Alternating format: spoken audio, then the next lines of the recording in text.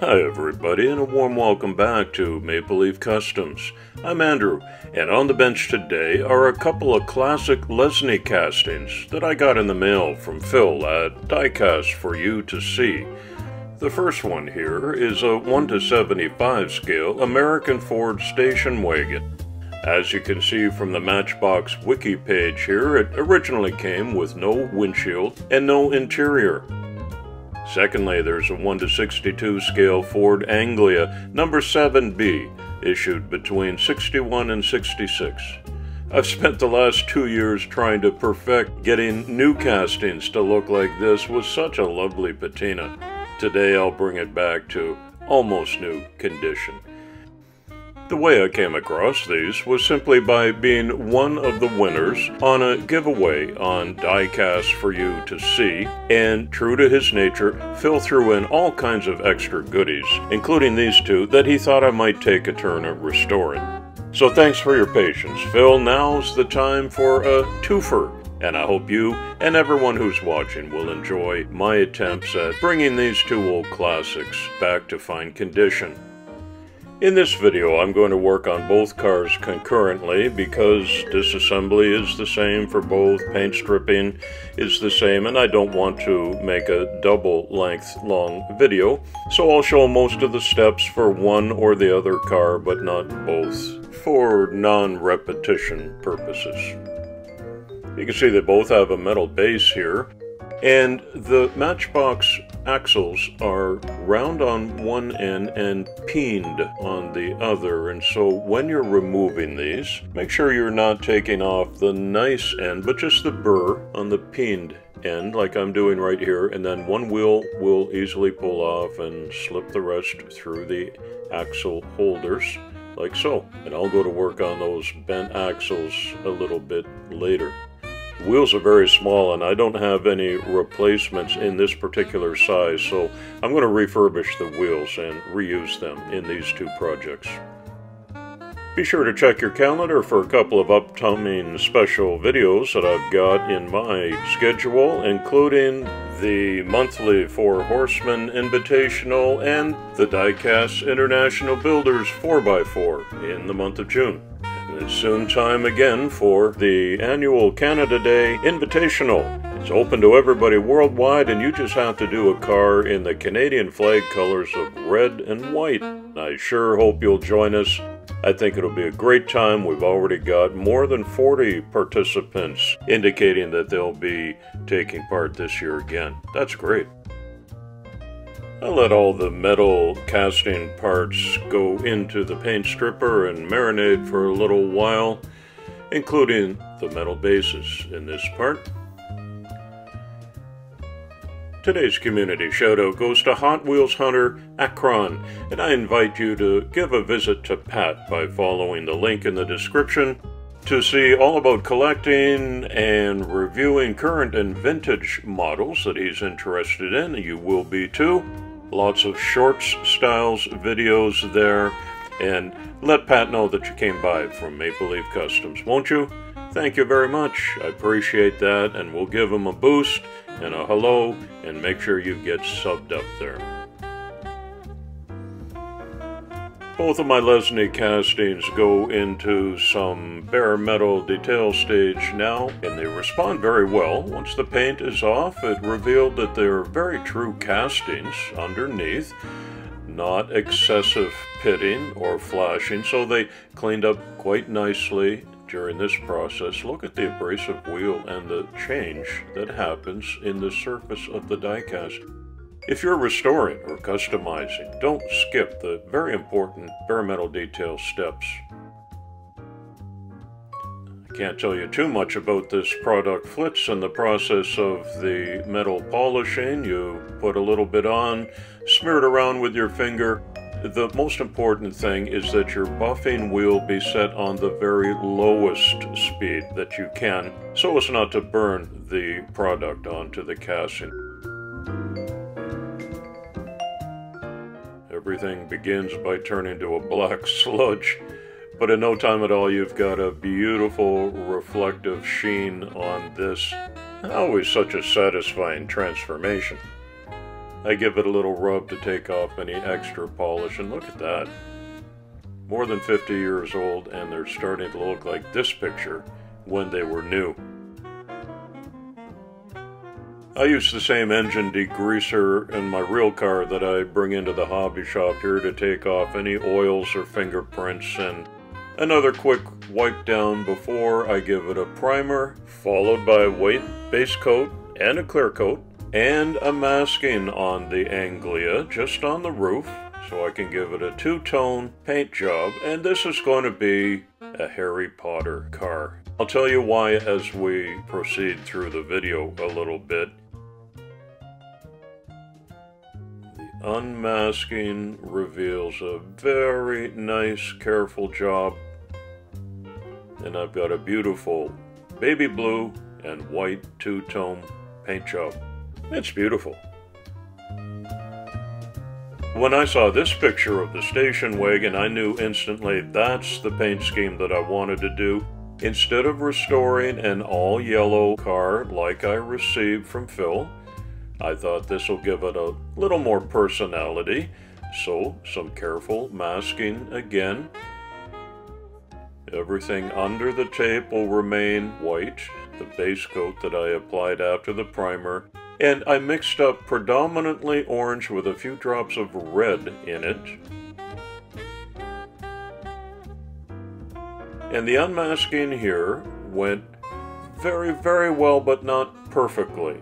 I've got a little bit of bleed here, and so here's a tip. In the little plastic bottle cap on my desk, well, I put 50% fingernail polish remover and 50% water and a soft wooden toothpick, and that's like a magic liquid eraser. If you do it while the paint is still fairly fresh, you'll have great success in cleaning up any of your little errors, like I often make.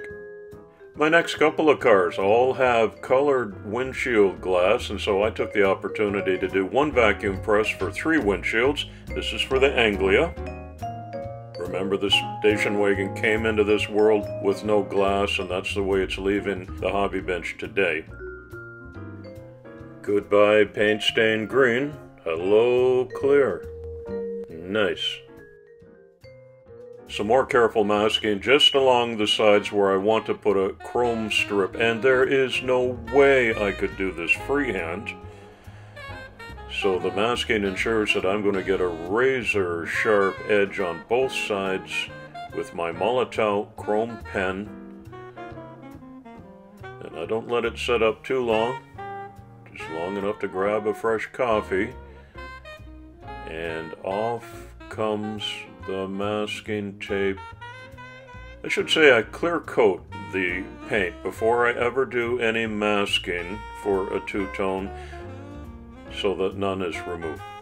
You imagine that little putt-putt on the racetrack? Actually has a pretty good racing heritage, this little Anglia. I was surprised to learn that. I knew they could fly. Didn't know they were racers, though, but they are.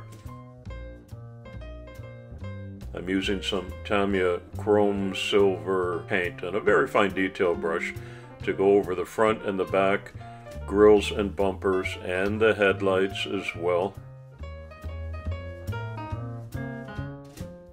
And then the station wagon gets its turn on the detailing station for the same treatment. Okay, I don't know how a 7-year-old boy or girl bends one of these heavy axles when they're playing with their toys, but this one managed to get busted up. I just used 2 of my hammers for a steel surface, straighten them out with a few taps, put it into the power drill to remove the rust, and refurbishing all 8 tires that are identical required a little spritz of black paint and some chrome hub detail, and now you can see the straightened out axles go back in beautifully. Put all 4 wheels on, and as you recall, one end is factory rounded and the other end I had to remove the burr. So now with my homemade anvil I peen the other ends carefully to match.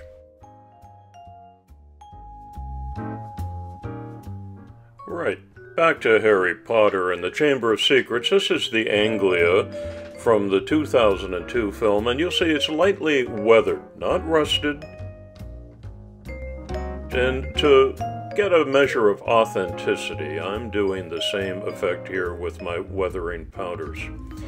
Okay, so it doesn't look brand new now, but it looks like a 1961 model car with a little bit of age patina on it. I did the same thing to the station wagon, and then a little bit of taillight detail with some Tamiya clear red. And at the end of the week, it's time to put both of these elastics back together. Remember, there's no interior, no glass for the station wagon, so it fits in with a tab in the back and a single screw in the front. Wheels were refurbished, and I checked that it's a good roller, and it's perfect. Beautiful. And Harry Potter's Anglia gets the new vacuum form clear windshield, no interior, and the refurbished base, also with a tab in the back and a single screw in the front. Pretty simple castings from back in the day, aren't they? Fits together as perfectly as I could wish that it would. The wheels are free, and it's in great shape too. Let's have a closer look.